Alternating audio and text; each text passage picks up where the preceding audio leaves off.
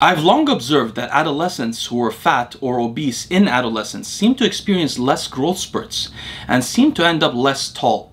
Now, there is a little bit of contradictory information because you have to weigh the increase in IGF-1 that comes from overeating.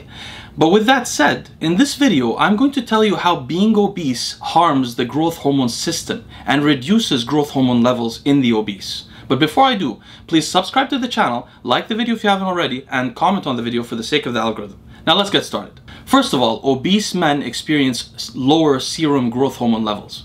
In particular, growth hormone is released in a pulsatile fashion throughout the day, and obese people experience less spontaneous pulsatile growth hormone secretion.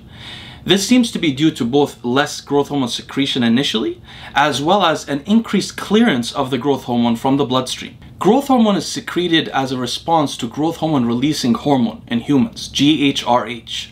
And the growth hormone secretion response to GHRH is impeded and reduced in obese people. This can change quite quickly though, with either dramatic weight loss, for example from bariatric surgery, or from dramatic nutrient deprivation. So for example, fasting for 5 days is quite effective. Although going on a low-calorie diet for a few days doesn't work. So it's either massive nutrient deprivation or major weight loss that changes this response of GH secretion to GHRH. Now, not all body fat seems to be created equal.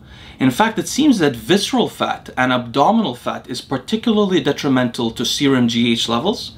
It also reduces IGF-1 levels and reduces GH secretion in response to challenges that are standard challenges used in the literature. So for example, the GH response to clonidine and the GH response to arginine are both attenuated in obese people. Now, as you know, moderate intensity exercise for 20 minutes produces an increase in GH secretion that overrides endogenous signals for about a 3-hour period. A year of consistent aerobic training increases serum GH levels in women, although consistent training appears to reduce the GH response in response to a particular training session because it improves athletic performance and therefore reduces the intensity of the exercise. Even the exercise-induced increase in GH secretion is blunted in obese people. So to conclude, being obese and particularly having visceral fat may lower your serum GH levels to such a degree that they don't even respond to exercise or to manipulation, pharmacologic manipulation.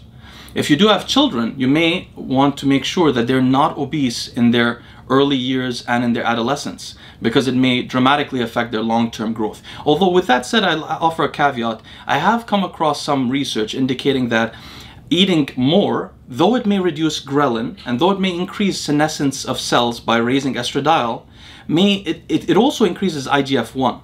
So the increase in IGF-1 may sometimes displace the reduction in growth hormone and so on.